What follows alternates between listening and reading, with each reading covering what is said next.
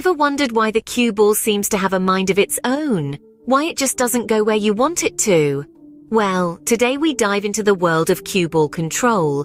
This video will reveal the secrets of mastering cue ball control in the game of pool. First off, it's crucial to understand the basics of cue ball control. It's all about the spin, folks. The spin you put on the cue ball influences its direction after it hits the target ball.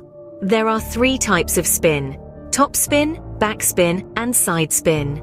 To achieve top spin, strike the cue ball above its center. This makes the ball roll forward after it hits the target ball. It's a handy technique when you want the cue ball to continue moving forward after the shot. Backspin, or draw, happens when you hit the cue ball below its center. This makes the ball spin backwards after hitting the target ball, useful when you need the cue ball to retreat towards you after the shot. Side spin, or English, involves hitting the cue ball either to the left or right of its center. This spin makes the cue ball move in the direction of the spin after hitting the target ball or a rail. It's a bit tricky but can be a game changer when mastered. Now let's talk about speed. The speed at which you hit the cue ball affects how far it travels after hitting the target ball.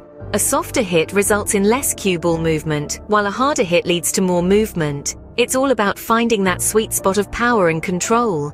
The next key to controlling the cue ball is the angle of your shot. The angle at which the cue ball hits the target ball determines the direction the cue ball will take after contact.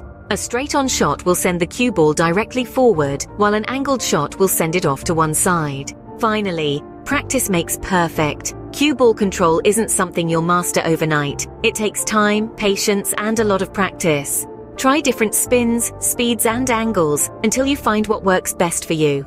In summary, controlling the cue ball is all about understanding spin, speed, and angle. Top spin, backspin, and side spin each have their uses, and knowing when to use each one is a crucial part of the game. The speed of your shot and the angle at which you hit the target ball are also key factors in cue ball control. And remember, practice is the key to mastering these techniques. So take these tips and start practicing. Before you know it, you'll be controlling the cue ball like a pro, making your shots with precision and finesse. Happy shooting!